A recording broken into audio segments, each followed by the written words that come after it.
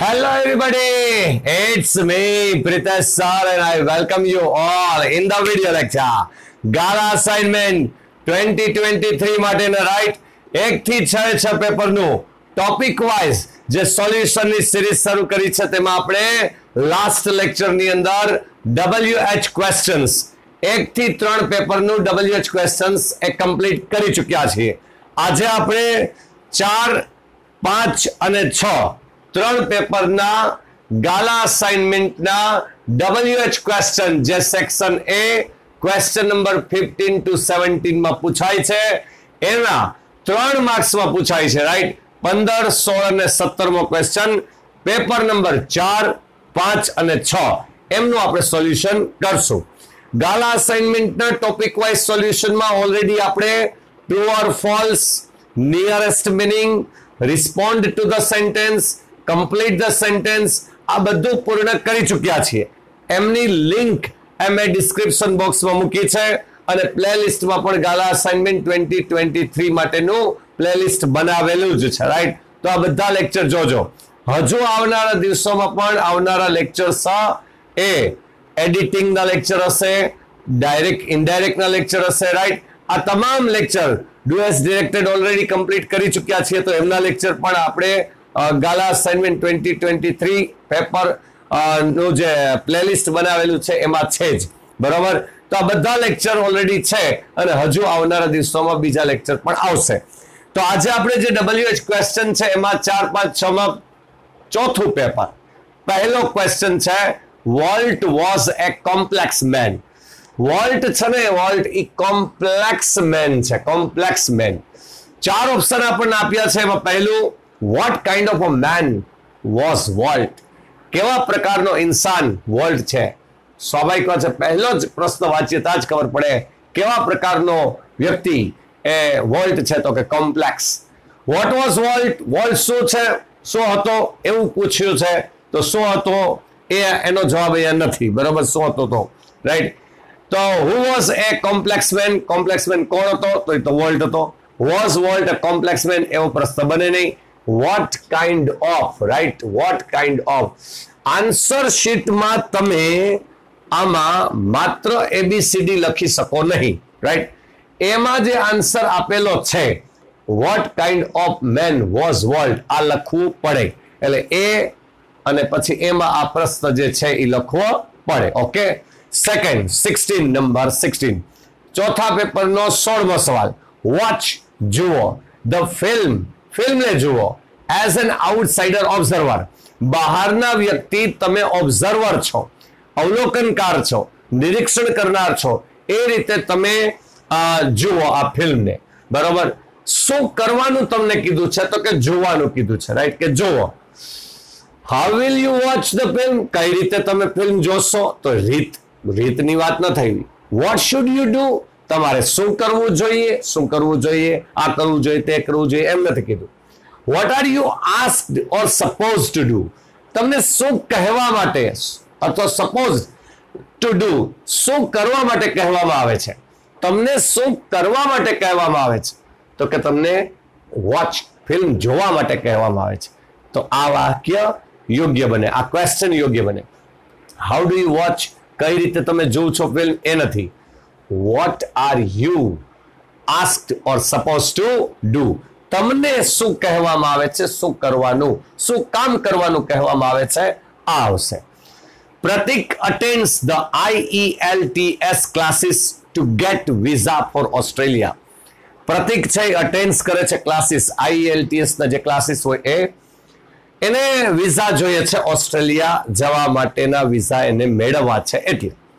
તો આ હેતુ છે કે આ હેતુથી આ કારણ છે કે આ કારણથી એને IELTS ના ક્લાસીસ અટેન્ડ કરે છે. તો હેતુ બતાવતું હોય, કારણ બતાવતું હોય તો વાય થી ક્વેશ્ચન બનવો જોઈએ બરોબર કે શા માટે પ્રતિક IELTS ના ક્લાસીસને અટેન્ડ કરે છે બરોબર, શા માટે રાઈટ. આ પ્રશ્ન બને. હાઉ કઈ રીતે, વેર ક્યાં, વેન ક્યારે, આનો જવાબ નથી બરોબર છે. શા માટે અટેન્ડ કરે છે, શા માટે. હવે જો વાય વાળા બે પ્રશ્ન હોત તો આપણે ટેન્સ જોત, બધું જોત બરોબર છે. પણ વાય વાળો એક જ ક્વેશ્ચન છે તો એ જો હવે હાલો, paper number 5. The world is divided on the basis of superstition and religion. Most important. ટકાટક question છે. The world is divided. દુનિયા વિભાજિત થયેલી છે. On the basis of, એટલે ના પ્રમાણે કે ના ઉપર. સુપરસ્ટિશન એટલે શું? તો કે અંધશ્રદ્ધા, અને રિલિજન એટલે ધર્મ. ધર્મ અને અંધશ્રદ્ધા ઉપર આધારિત. સુપરસ્ટિશન, બરાબર? સુપરસ્ટિશન. What is the world divided into? So દુનિયા divided into M. What has divided the world? શું divided world? એવું. On what basis is the world divided? સેના ઉપર દુનિયા divided થયેલી છે એ, અને on what basis the world is divided. આ મસ્ત MCQ માં આ જે ઓપ્શન છે એ ગોઠવેલા છે જો. On what basis is the world divided, એટલે is પહેલા છે, અને the world divided આમ, અને on what basis the world is divided. પહેલા બે તો આવતા જ નથી, બરોબર છે? What is the world divided into અને what has, એ તો આવતું જ નથી. On what basis, સેના પ્રમાણે, બરોબર છે, એ આવશે. હવે is એકમાં પહેલા છે અને એક ઇઝમાં is પછી. હવે પછી is આવે કે પહેલા આવે? તો કે હંમેશા યાદ રાખવું, પ્રશ્ન હોય એટલે હેલ્પિંગ વર્બ પહેલા આવે, બરોબર? એટલે હેલ્પિંગ વર્બ પહેલા આવે તો આ હેલ્પિંગ વર્બ અહીંયા પહેલા છે અને પછી ધ વર્લ્ડ છે, એટલે હંમેશા હેલ્પિંગ વર્બ પહેલા હોવું જોઈએ. એટલે સી આન્સર આવે. હેલ્પિંગ વર્બ પછી હોય એ તો સિમ્પલ સેન્ટેન્સ હોય, ધ વર્લ્ડ ઇઝ ડિવાઇડેડ, બરોબર છે? તો સિમ્પલ સેન્ટેન્સ બની જાય, તો એ નહીં ચાલે, બરોબર? It will take me just an hour to reach your place. It will take me just an hour. એકાદ કલાક જેટલો સમય મને લાગશે ત્યાં પહોંચવામાં. તો કેટલો સમય લાગશે? કેટલો સમય?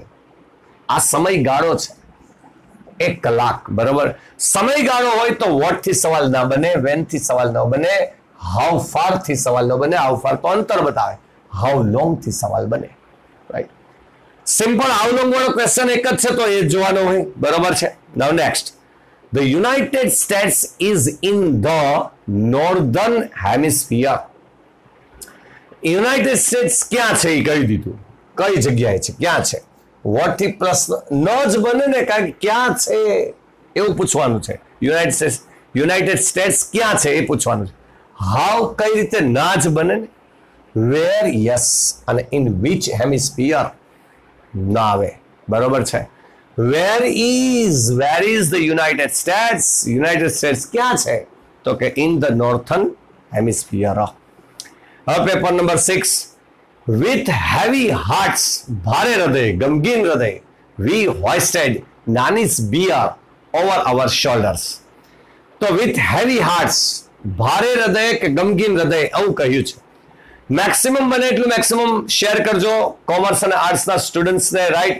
કારણ કે આ એમને કામ આવશે. પ્લેલિસ્ટમાં પણ મોજૂદ છે લેક્ચર્સ, તો એ પણ કામ આવશે, અને હજુ બનનારા લેક્ચર્સ છે ગાલા સંગીતના, એ બધા કામ આવશે. તો મેક્સિમમ શેરિંગ ચોક્કસપણે કરજો.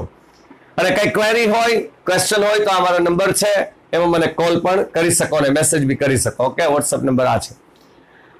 વોટ ડીડ વી હોઇસ્ટ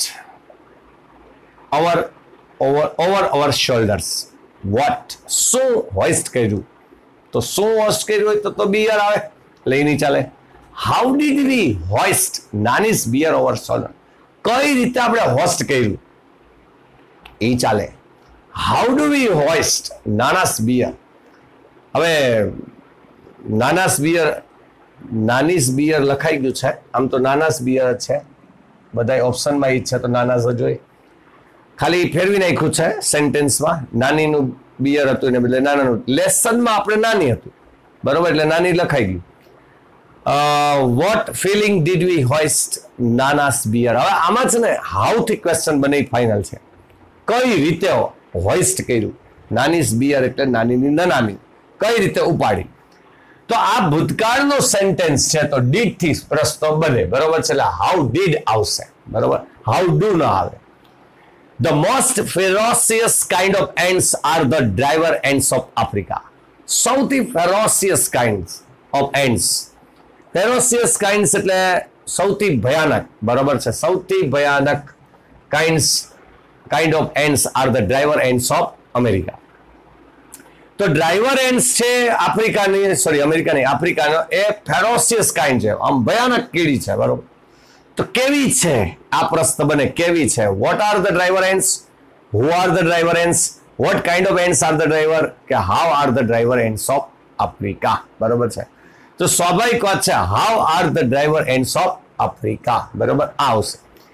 વેન નાની પાસ્ડ અવે, જ્યારે નાનીનું મૃત્યુ થયું ત્યારે નાના વોઝ 85 યર્સના હતા, 85 યર્સના, બરોબર છે.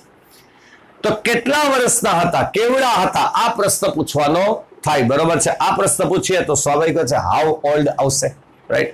એટલે આ વોટ હેપન નો આવે, વોટ વોઝ નો આવે, વોટ હેપન ના આવે, રાઈટ. તો હાઉ ઓલ્ડ આવશે. ઓકે, ચલો અહીં સુધી રાખ્યા. ટેક અ સ્ક્રીનશોટ, પહેલા સ્ક્રીનશોટ લઈ લો, બરોબર. અને તમે તમારા નોટબુકની અંદર કે ગાલા અસાઇનમેન્ટમાં નોંધી લ્યો, રાઈટ, સ્ક્રીનશોટ લઈને, બરોબર છે. તો સ્ક્રીનશોટ લઈને તમે એ નોંધી લ્યો. આપણે છઠ્ઠા પેપરની અંદર એક અંડરલાઈન કરતા ભૂલી ગયા, એ અંડરલાઈન મેં કરી નાખી છે, બરોબર છે. એટલે એ પણ કરી જ નાખજો, રાઈટ. છઠ્ઠા પેપરની અંદર આપણે અંડરલાઈન કરતા રહી ગઈ છે એક ક્વેશ્ચનમાં, the most ફેરોસિયસ kind of ends, ત્યાં અંડરલાઈન કરતા રહી ગઈ હતી, આપણે કરી નાખી છે, તો એ કરી નાખજો, બરોબર છે. અને પ્રશ્નમાં with heavy hearts V hosted નાનાસ beer, એમ જ છે, તો ત્યાં પણ આપણે કરેક્શન કરી નાખ્યું છે, તો એ કરી નાખજો. ઓકે, મેક્સિમમ બને એટલું મેક્સિમમ શેર કરજો. હજુ આપણે આઈડેન્ટિફાઈ ધ ફંક્શન એ આવશે, એડિટિંગ આવશે, ડાયરેક્ટ ઇનડાયરેક્ટના લેક્ચર્સ આવશે, બધા આવશે, બરોબર છે. તો 1 by 1 એક એક લેક્ચર આવતા જશે, રાઈટ. અહીં સુધી રાખીએ છીએ. મેક્સિમમ શેર કરજો તમે. Okay, have a nice day, good bye, આવજો, ટાટા.